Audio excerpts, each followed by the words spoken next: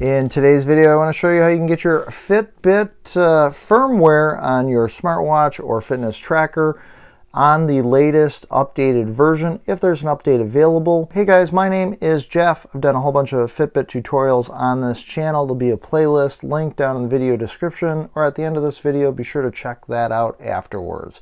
Let's get things updated. So before we do some updates, just for reference, I'm using a Fitbit Inspire 3, but this process will work for any of the Fitbit devices. What you want to do is make sure that both your phone and your Fitbit device have a battery of at least 50%. If they don't, go charge them up. You definitely don't want a low battery when you're trying to do an update, because if you run out of battery in the middle of updating, that might brick your device, and that's not good. Next is to make sure that you are running the latest version of the Fitbit app on your phone. I'm on a Android phone here. This is a Google Pixel 6a. Up in the right is this gear icon. I'm in the Fitbit app. I'm going to go ahead and tap on that gear icon, and in here I can go to Help and Support. And under Help and Support at the top, I can see what version of the Fitbit app I'm currently running. This is 4.11. I'm going to compare that with what's available in the App Store. So from this point, I'm going to go to my Google Play Store, and here I am. Now, if you're on an Apple device, go to the App Store.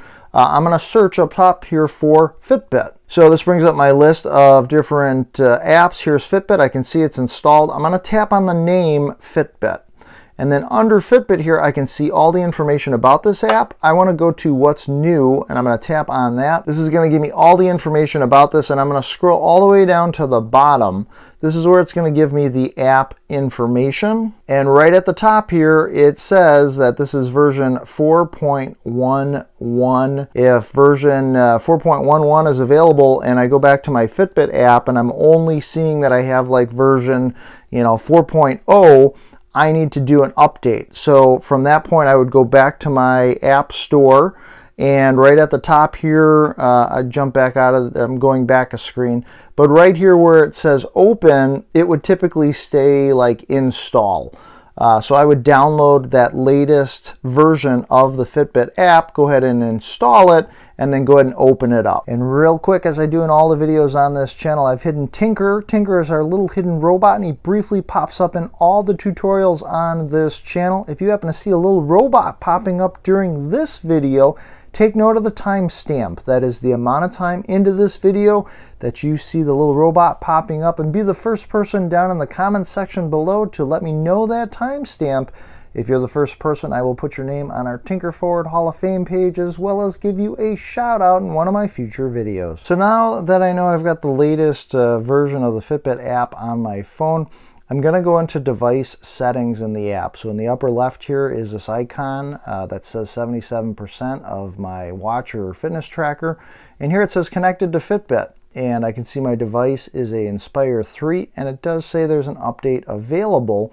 I'm going to go ahead and tap on that, and now I see a pink banner at the top of my device settings screen that says Update Tracker Software. Now, if you don't have a pink banner and it's grayed out, there's a good chance that your Fitbit device is not syncing very well with your phone.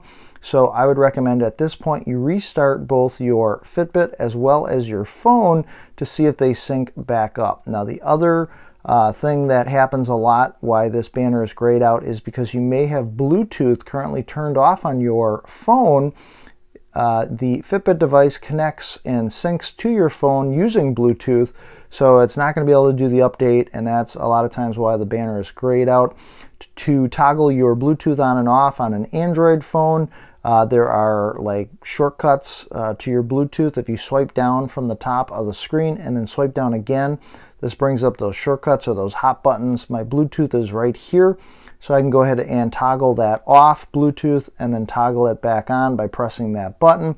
And then I'm just going to give it a couple seconds here to reconnect, make sure that everything is syncing Bluetooth wise, and then if you had a gray banner, it should now be pink. So from this point, we're going to go ahead and update my tracker software. See if I can tap on that. There we go. Update your Inspire 3. It's going to give me all the verbiage here, and I'm going to say I agree at the bottom of the screen.